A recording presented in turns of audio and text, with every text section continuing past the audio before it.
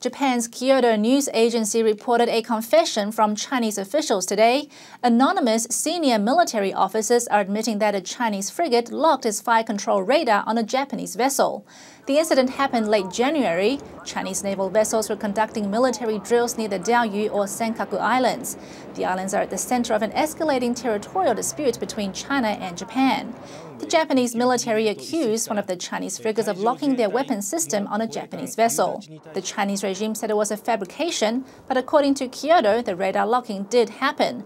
Quoting the anonymous sources, Kyodo News said a Chinese commander was acting of his own accord. However, the sources also said he was acting in line with the military's policy. In a statement to the AFP, China again denied the claims. It said Japan was trying to stir up anti-China sentiments and discredit the Chinese military.